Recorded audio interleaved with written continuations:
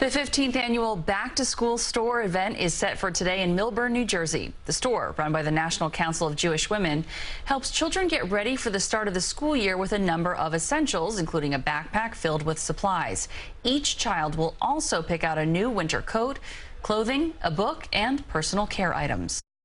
Well, when the families come in here and they first see, when the children see the store, this pop-up store that we've created, their eyes open wide, and I see them just full of excitement.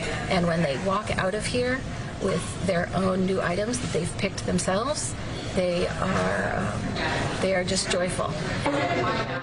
Organizers say they expect to serve about 1,000 children during the next 2 days.